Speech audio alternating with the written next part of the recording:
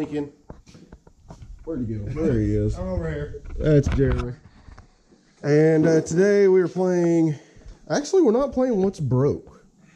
We are playing what's gonna get fixed because it was broke, I guess. It's on the verge of breaking completely. Yeah.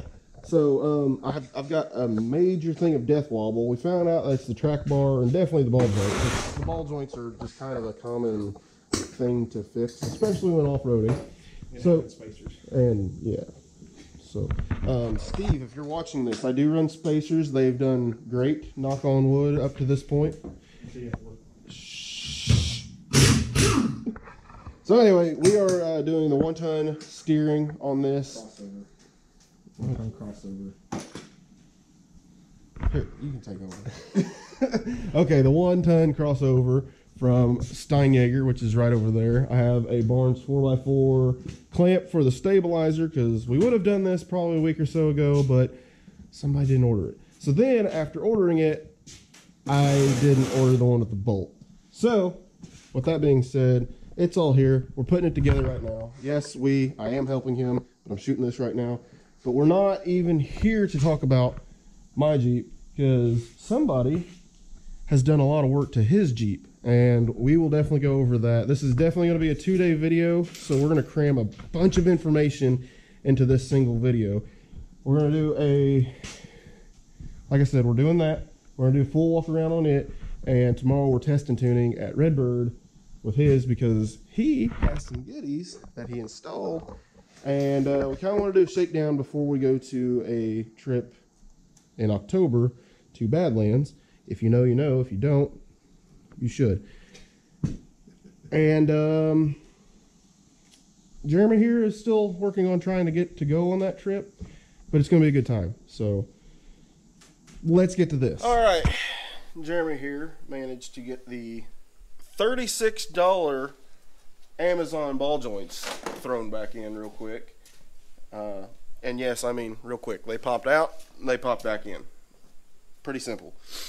But now we are getting ready to do the crossover, and we're going to have to drill this hole out on both the knuckles, and we're going to have to drill that one out right there to 5/8, because over here, if you look, these dudes are way bigger than what came in over here.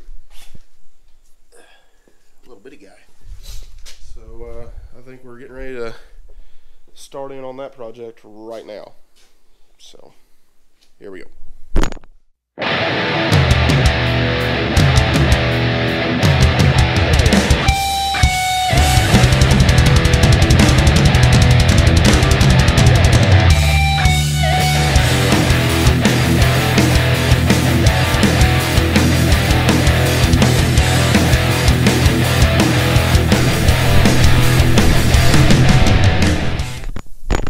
So this is the next day.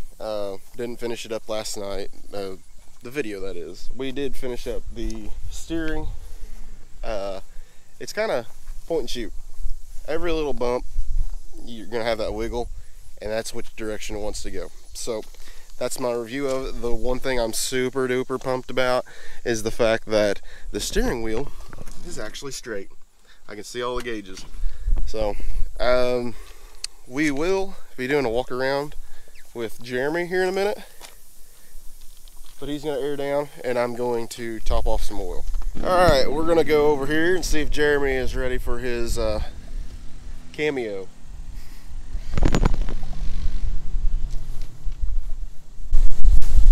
What's up, everybody? Jeremy, 2006 Jeep Wrangler SE. It's not the 6-cylinder, it's the 2.4 PowerTech 4-cylinder. So I'm kind of the underdog of the bunch, but it does what I need it to do. I actually just done some modifications. I put an Aussie locker in the front end, and that's what we're testing out today. I put different springs all the way around it. I gained an 1.5 inches, almost 1.5 inches of lift. Putting V8 ZJ springs, springs in the front, and then 4-door JK Rubicon springs in the rear. So another modification, I put a hand throttle in it because it's a 6-speed manual. I do not have 3 feet to work the pedals on a hill. That's going to be another test subject today. So You said you got what springs in the rear? 4-door JK Rubicon. All right, a little test and tune before October. Hopefully he can go. I hope so. So, you know the drill on mine. We're not here necessarily about my Jeep, but obviously I get some footage, you know. Obviously. But like I said, this thing is like, I told them, I don't know if you heard, this thing's like point and shoot. Every little bump you hit, it's like, if you just bump it, you're going that way. Yeah. So, Yep. being disconnected on the highway, not fun. So, but I was also aired down from our last trip. I was also disconnected from our last trip because I'm lazy. So, we're going to hopefully be behind these guys because the last time we were out here, we had a dirt bike that was an asshole. So, let's go. Yeah, Enough of this go. shit. Let's go. Yeah.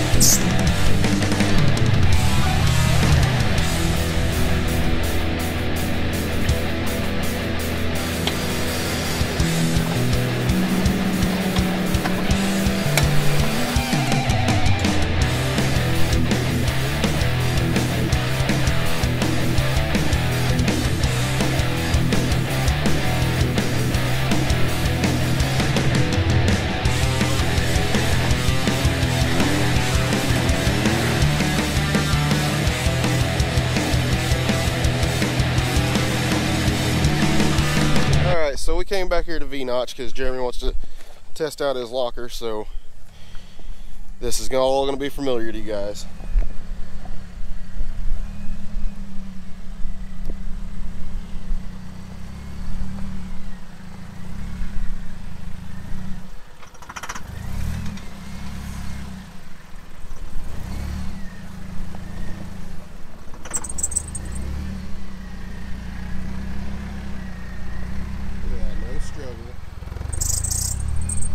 Straight up.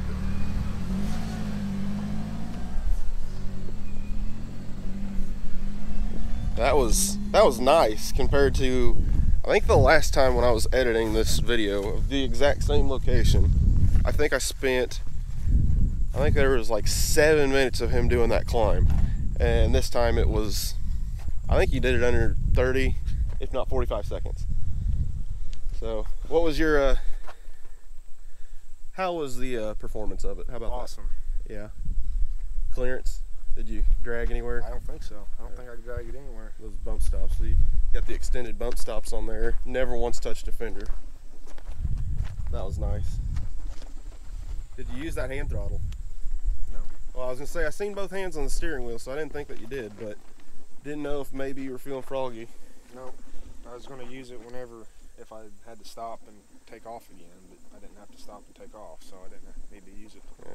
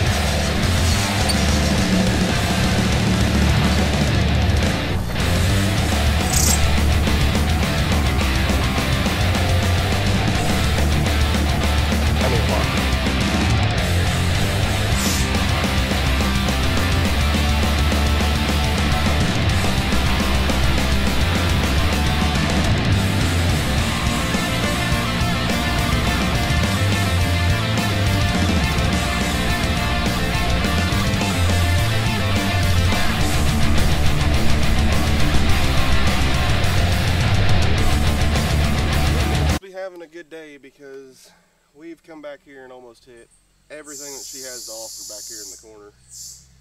And Jeremy came up here to their new deck that they've got right here. See if you guys can see it here.